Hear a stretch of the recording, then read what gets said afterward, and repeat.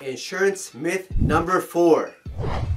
Insurance company will keep your information safe. Insurance company will not disclose your information to nobody else. Myth busted. Let me explain. Insurance companies, they want you to do a recorded statement. When you're involved in a car accident, if it's your insurance company, you have to speak to your insurance company.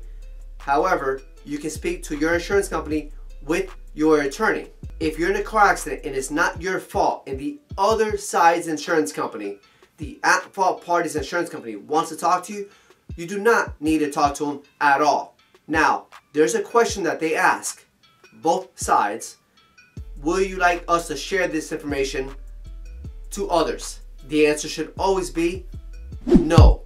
In fact, you can only apply it if they say the answer is no. However, you can keep this only inside this policy number, only inside this claim for the benefit of this claim.